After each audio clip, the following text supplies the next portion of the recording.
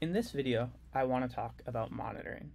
So it's great to look at traces individually, but oftentimes you want to look at aggregate statistics to get a better overall sense of what's happening inside your application.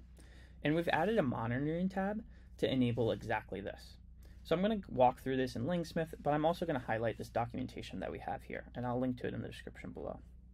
So in LangSmith, you can go into a project that you have. I'm going to go into chat LangChain, and these are runs that make up the chatbot over our documentation. I'm then going to click on this monitoring tab up here, and I'll see that I get these monitors of various statistics over time. And these are statistics that we find to be important when developing an LLM application. So here, this is just a basic count of traces over time and of LLM calls over time. So here there's, they correlate pretty heavily, but it's possible that these could not be kind of like as closely correlated. I can also see the trace success rates over time. So I see that I had a slight dip here, but other than that, it's pretty good. I can also see latency over time. I can see tokens per second. I can see feedback over time, and so I track user score, and we also track vagueness as well, and so these are two different feedback measures that we can see over time. Tokens we track, as well as cost, and so we've really emphasized this for LLM specific features, the above mentioned, as well as things like streaming. So how often streaming is used, time to first token, and things like that. So this is great for getting an overview of what's happening in your application. You can also zoom in and out. So I can zoom out to a 30-day time period and see this a little bit more over time. I can also zoom in more closely.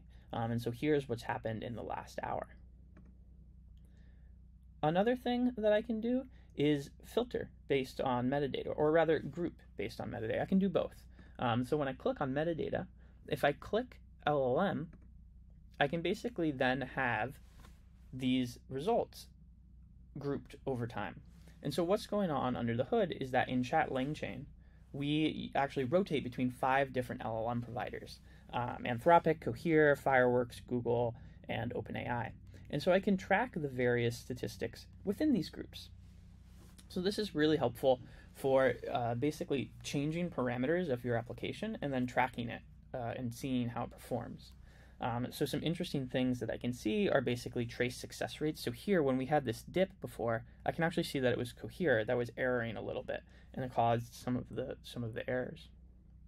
I can also track latency over time. So I can see right here that OpenAI and Fireworks seem to be the quickest ones to respond. I can also track feedback.